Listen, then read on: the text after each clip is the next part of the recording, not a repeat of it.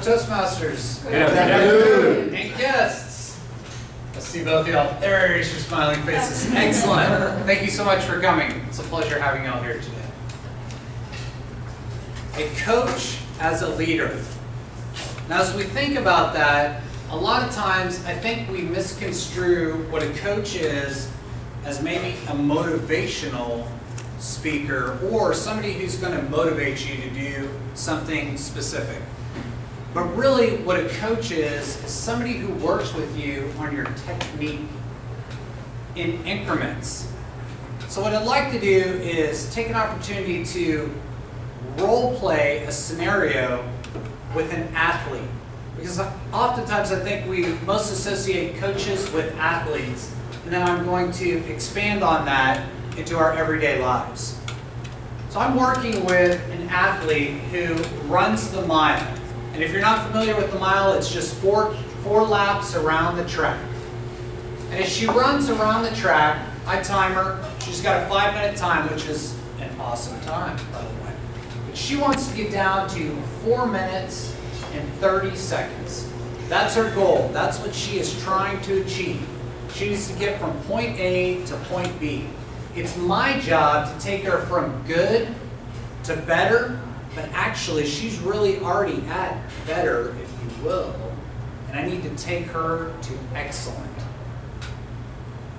So in working with her, I watch her go around the track a couple times, we did the time, then we break it down into increments and sections.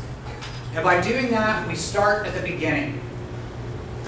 Let's check out what you're doing at the very beginning before you even start the race. What does your form look like? What does your ankles look like? How are you set down? Are you looking straight ahead? Do you have the desire? This is the part where the motivation would come in, it's psychology aspect. Are you seeing yourself winning? Are you moving forward and beating everybody else? Now let's move from that section and start to shave off some time. I'm going to give you a couple of pointers on this specific portion of your run, and then you're going to run a certain distance and we're going to time it. She runs for 10 seconds. We tweak, we work on a couple of things on her technique. Then we shave it down to 8 seconds. We do a little bit more tweaking and we've got it down to 5. We're locked. We're ready to move to the next section. Now she's got 4 laps. She basically, for the most part, runs around the track at the same speed per lap. So obviously, what I would do is I'd like to shave off a little bit of time on each lap. Now it could be that when she goes around the curves, she slows down. But she's not aware of that because she's in the middle of running and she's running a race against competitors. And that's why she needs a coach. A coach to time her and look at that section where maybe she's slowing down. And then also on her long stretch and how her breathing operates and her stride and again her technique. And we begin to work on just 1 lap alone, breaking it into pieces. And I find out that the curves is exactly what's holding her back. We shave off another couple seconds. She does it a few more times, we shave off a couple more seconds. Then we move into lap 2 and 3. But for this, I need to give her more technique about how to run and stay in the game for the long mile. Because at the end is where you really want to push. So in lap 2 and 3, I tell her, try to stay consistent. Don't wind yourself out. Don't burn the curves and just stay steady. You need to loop around and just stay steady. And then we come to the close, the final lap. Now, if you've ever been in a competition or a racing competition, sometimes people will burn out before they even finish. And what happens is they start at the beginning and they start burning out like at the end of the 3rd lap, and by the time they get to the finish line, they're dead and everybody else is past them. They're exhausted. And now I need to find out how this works for her. How can she utilize whatever I'm seeing and put that into her game? I noticed that as she goes and hits lap 3 and she's going to lap 4, by her technique, that she needs to hit momentum shortly after she does the first curve. And as she hits the first curve, really start to turn it on, go to the second curve, hit the straight with as much power as she can, come into the next curve, steady, and then right about at the next curve, burn it for everything you've got. Because that's where she'll hit exhaustion. I know by timing her that from that distance, she won't be able to do any more output. My goal objective here is to get her to 4 minutes and 30 seconds. And by breaking it down from the start to each individual lap, and then giving her feedback on that, allows her to be able to get to that exact time. And we work on it over and over and over again, and then she achieves that goal. As a coach, we want to motivate people by knowledge, not just a spark of, you're going to do great out there, you're going to do awesome. That's only going to go so far. They need that extra special push. Now we take it outside of this athletic arena, if you will, which is very easy to explain and understand. Well, let's put it in the dynamics of our lives. We have maybe a parent and a child. And a child needs to be coached just like anybody else. Let's say the child is having trouble getting the trash out of the trash can. Okay? But you know, they're just as tall as the trash can. But you're thinking, wagging your finger, going, hey, just get it done. It's just trash. Just pull it out and go take it and put it in the big can out in the garage. But that's not what they need to hear. They need to be coached on how to do it because they're not sure. So you take increments and you realize, you're like, my goodness, you only are as tall as the trash can. Let me give you an idea. Let's tie off the top part because you can reach in and tie it off, right? And then do this for me. Just go ahead and push over the trash can because it's sealed. Make sure that it's sealed. And then pull the trash can out, or the trash liner out, and push back up the trash can, and now you have the trash bag. Now what I've done is I've coached her on how to get the actual trash can out, or the liner out of the trash can.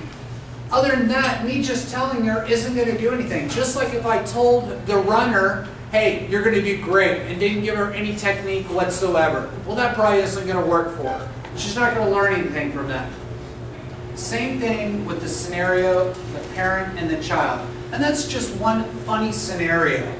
But ultimately, there's a lot of times that we run in life where we run into a lot of different things as our children get older and older, and we have to really coach them through certain aspects so that they know what to do. I find oftentimes I run in with my daughter, she's 14 years old, and she's not sure what to do becoming a young adult. She might be an adolescent, but she can think for herself. There are things that I need to teach her and show her incrementally so that she can get to the next stage, so that she can be better and then move to excellent, so that she's not walking out in the world going, oh, I have no idea what to do. And then she just crashes her car or something like that because I didn't follow her to teach her how to drive.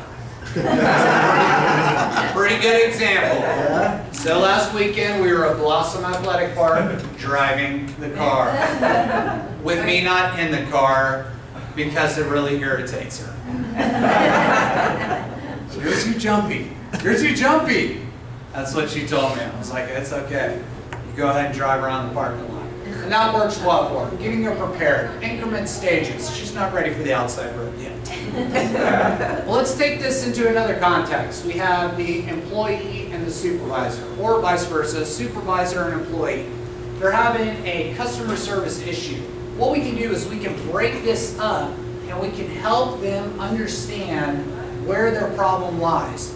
Maybe it's on the intro part of their call. They're a customer service rep in a telecommunication area. They receive calls all day long, working in a telephone.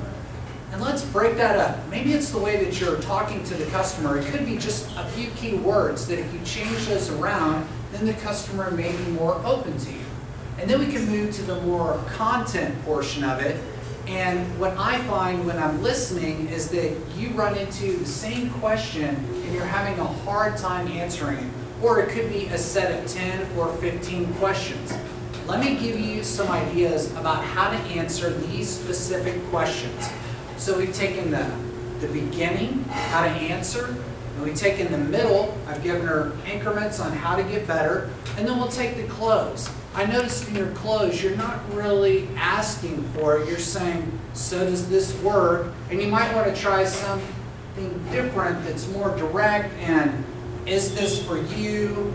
Is this the product that you were looking for? Something that's a little more yes and no and not so, do you think this is for you? And that would be an example of just changing your wording around that gets them to understand that changing a couple of things along the way, coaching them, is all they need. Now, I'm going to take this a little bit further, and I hope we got time. Public speaking, because we're all in public speaking, are we not? Yeah. Or doing presentations. It is the same thing. When you have a coach and you're working with presentational skills, you can take it the same way. Is the intro written in a way that highlights you? Do you come out and capture the audience? Do you have that voice inflection? Are they paying attention to you? Are they eyes on you? Or are they falling asleep? At the beginning portion of it, you really need to hook them in. People can get lost in the details in the conversation that's going on between you and the audience for the content message. But if you do certain things, it'll keep them in tune with you the entire time. And that could be voice, it could be low voice, it could be emotion, it could be a hook. It depends on your audience. But the speaker, while they're communicating to you, they're not naturally thinking about that. If you think about when you've been up here and you're communicating, you're just trying to get out the words that you've written down. And you're not actively thinking about it. So a coach can help you rearrange maybe some of your words to get those hooks in and really communicate with your audience. Now as you move to the last section, you're thinking about your close. Is your close dynamic? What type of close is it? Are you louder than you need to be? Are you softer than you need to be? Because sometimes that's all it needs to be. But is it as you're not aware, or as I said, being unaware and not sure where you're at, the coach can have eyes on you. So that when you communicate with your coach, they're going to share these insights with you in a positive way. It says, if you change this, rearrange this, do this, lift your voice here, drop it there, then all of a sudden you come out and you're better. So it's all about increments and tactics and technique.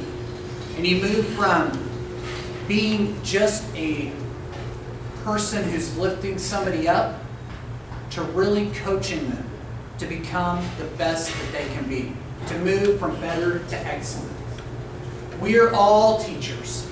We are all leaders. We are all coaches. I hope that some of the information that I've talked about today, that you'll think about when you go outside and you're communicating with your children, your friends, your family members, your other Toastmaster people, other groups and civil associations you're with, and maybe think about how you can help coach them in the most positive light. Go out and share the message. Be a part of humanity. Humanity is growing, and they'd love to hear what you have to say. It's Toastmasters.